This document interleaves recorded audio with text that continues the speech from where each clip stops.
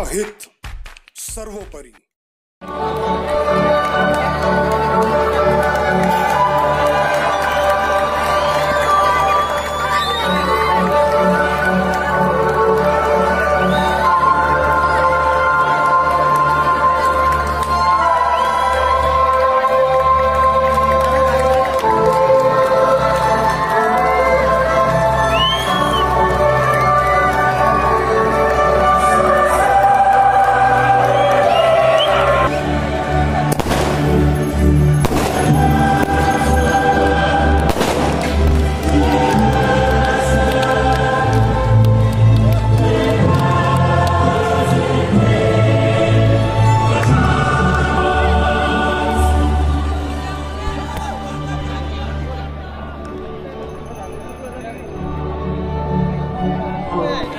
र समस्त महानुभावको निम्ति केही विलम्ब नगरी यस खेललाई हाम्रा मुख्य निर्णायकले सुरु गर्नुहुनेछ र सबैले यस खेल सुरु नगरी राष्ट्रिय गानको मर्यादा राख्दै आफ्नो जग्गामा उठेर राष्ट्रिय गानको मर्यादा राखिदिने हामी अनुरोध गर्दछौँ। जनगण मन अधिनायक जय हे भारत भाग्य विधाता। पंजाब सिंध गुजरात मराठा द्राविड़ उत्कल गंगा। विंध्य हिमाचल यमुना गंगा उच्चल जलधि तरंगा। तव शुभ नामे जागे तव शुभ आशीष मांगे। गाहे तव जय गाथा जनगण मंगलदायक जय हे भारत भाग्य विधाता। जय हे जय हे जय हे जय जय जय जय हे।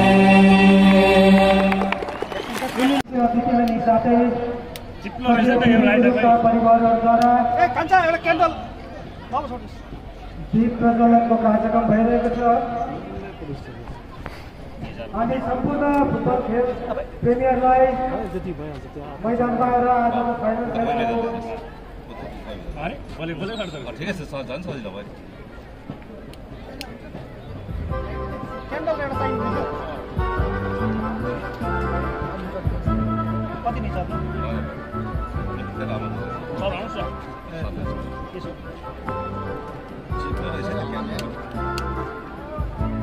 क्यान्डल भएर हाम्रो फेरि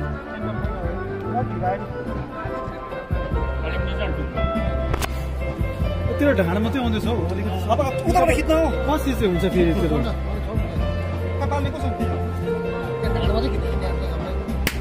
गान्धीको 150वां जन्म जयन्ती जसलाई हामी एउटा राष्ट्रिय पर्वको रूपमा मनाउने गर्छौँ र त्यसै पर्वलाई पनि हामीले मध्यनजर राख्दै आजको यस फाइनल खेल सम्पन्न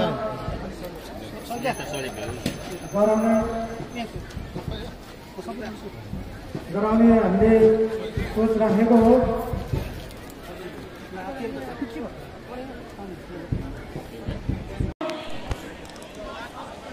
Last call 31. Last call 31. Yes. 13. Yes. 53. Yes. 75. Yes. 90. Got it. Middle line.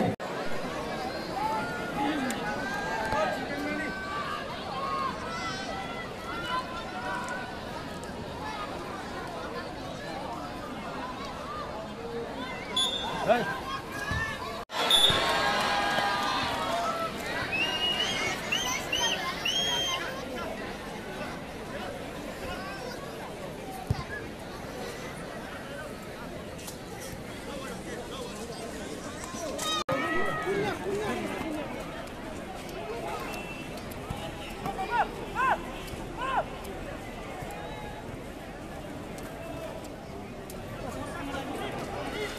हुन्छ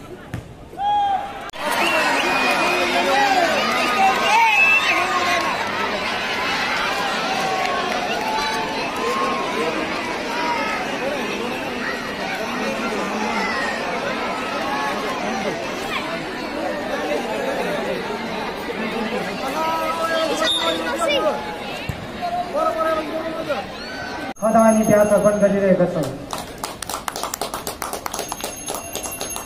यस्तै प्रकारले अर्का विशिष्ट अतिथि हाम्रो पूर्वजार थाना प्रभारी श्रद्धेय सर मन्टो सरकारज्यूलाई पनि हामी खदा बिहा अर्पण गरिरहेका छौँ।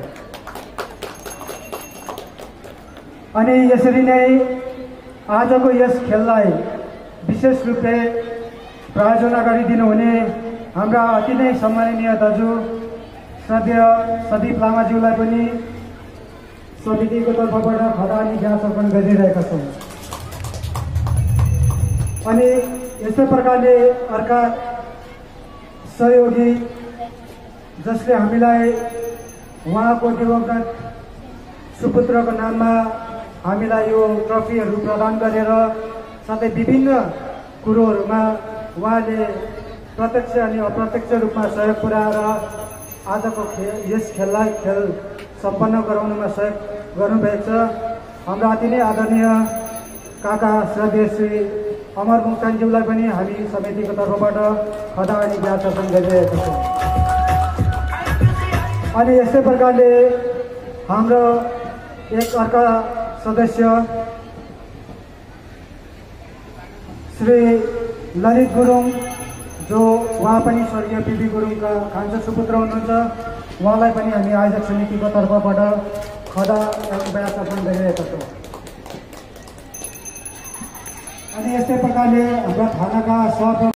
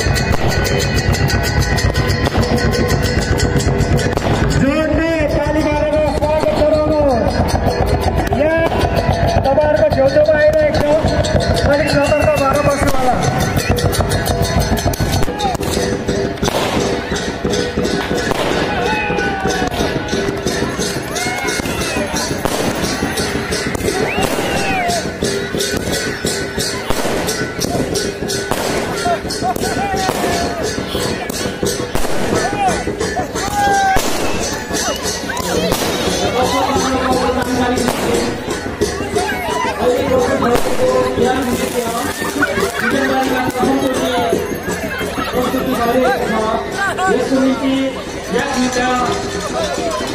बाट आउनुहुने कलाकार सम्पूर्ण कलाकारवर्गलाई विजयबारी गोपलाई प्रतिनिधित्व मुनि धन्यवाद दिन चाहन्छु।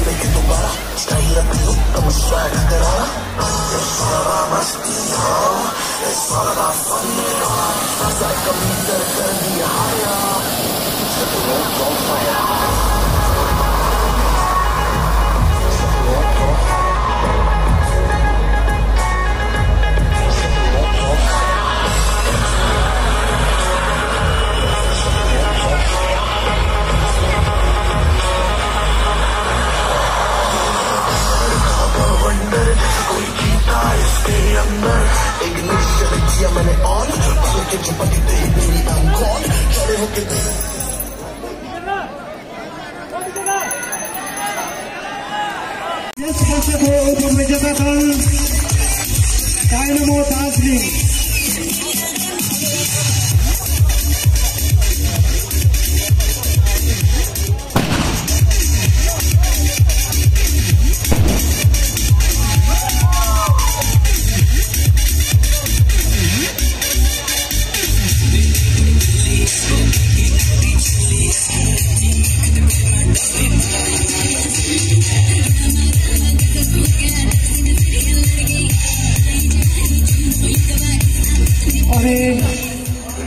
त्यस्तै प्रकारले विनर टोलीका अमर अङ्कल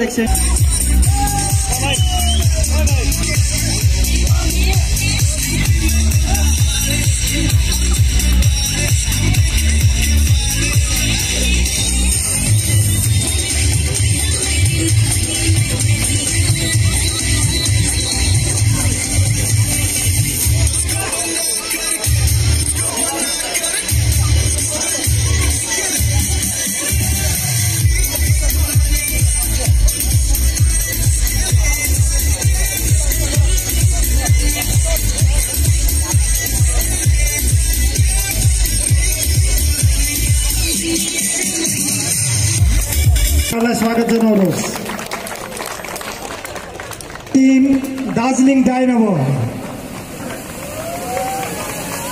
यस नगद राशिको प्रायोजना हामीलाई यसवी कम्पनीको बाहुलीबाट गरेको छ। साथै ट्रफी श्रद्धेय अमर मोक्तानज्यूको बाहुलीबाट हामीलाई प्रदान गरिएको छ। यस वर्षको उपविजेता दल दार्जिलिङ डाइनामो, उहाँलाई नगद राशि रु 1 लाख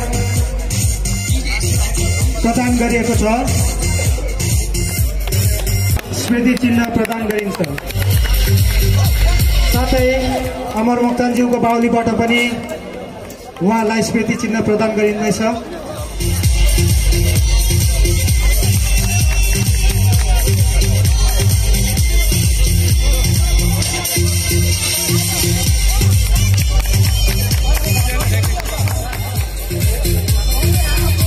ट्रॉफी द्वारा टीम यूजीएफसी को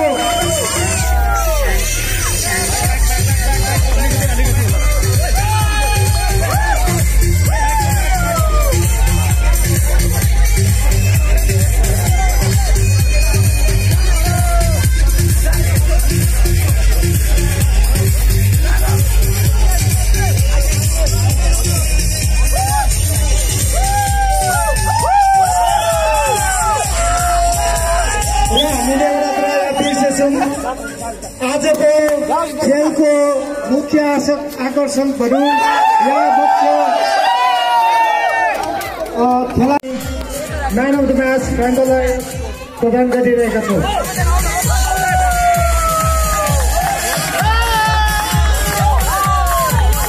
हाम्रो फोटो सेसनको निम्ति आदरणीय आजको मुख्य अतिथि श्री वैभव सुब्बाज्यूलाई यहाँ आइदिनु हामी अनुरोध गर्दछौँ।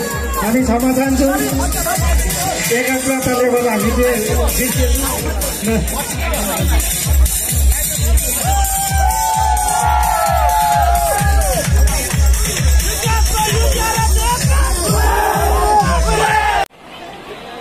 विशेष आज जुन भइरहेको late PV Gurung memorial open football टुर्नामेन्टको आज अन्तिम दिन म विशेष के भन्न चाहन्छु भने आज जुन पनि आज यो टुर्नामेन्ट भइरहेको छ आज सबैको सहयोगमा एकदमै राम्रो अनि शान्तिपूर्ण एकदमै मनोरञ्जनदायक भयो।